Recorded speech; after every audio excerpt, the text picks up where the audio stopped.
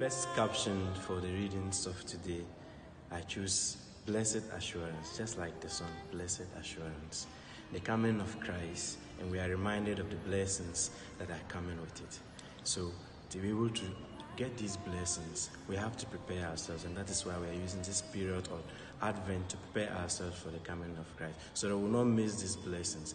According to me, what this means is that Christ is coming and He wants to find a place in our hearts to dwell. So we have to cleanse ourselves and remove all the things that are not necessary and allow space for Christ to come and to dwell in. This is what the two readings are telling us.